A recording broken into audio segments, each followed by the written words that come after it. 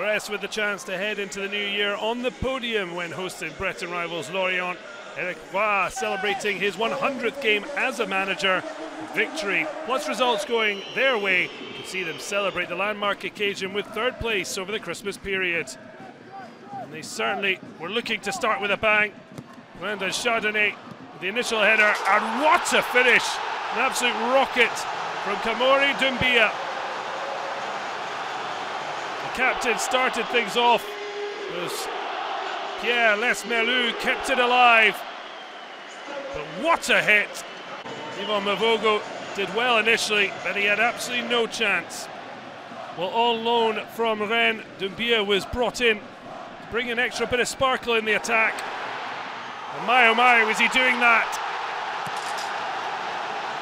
3 minutes after his first, a second soon followed. Lorient just could not get to grips with him. And a brilliant finish to clip it past the on-rushing Mavogo.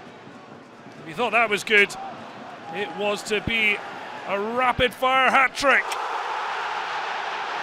Diverting the effort on goal in 6 minutes and 17 seconds, the third quickest in the lead. Landon Chardonnet again involved, this time with a direct assist.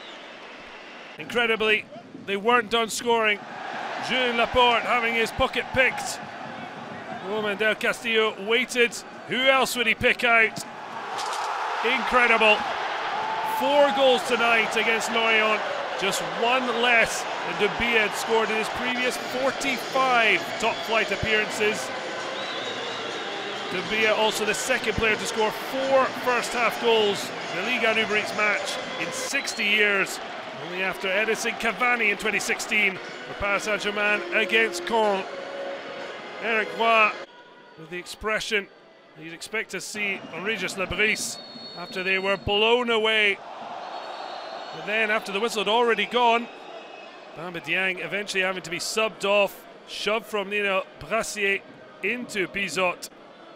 Things from bad to worse for Les Merlus. Lovely touch from SATRIANO. Fired in. And Mavogo getting behind that effort, and what an ovation for DOUMBIA. 4-goal hero. Well, Reims sent him on loan. Surely they're going to think about taking him back. Romain del Castillo then slipping in Steve Meunier, who scored in the 2-0 win away at Nantes. But on course for 3 straight victories.